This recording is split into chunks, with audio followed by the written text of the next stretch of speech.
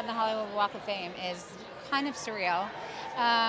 It would be the most wonderful news to hear on its own, but then to find out that it's with my sister, Kristen Bell, makes it even more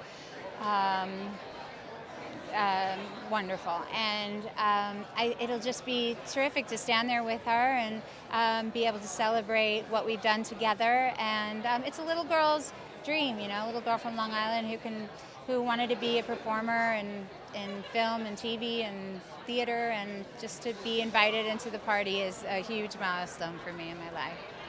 I mean, it's extra special because I think the acknowledgement of the star has a lot to do with Frozen, and I wouldn't have been able to do Frozen without Adina. We really, she truly is like my sister, and we had so much fun doing this movie, and I couldn't imagine anyone else playing this role, and so to be acknowledged for what we accomplished together kind of makes it feel extra special.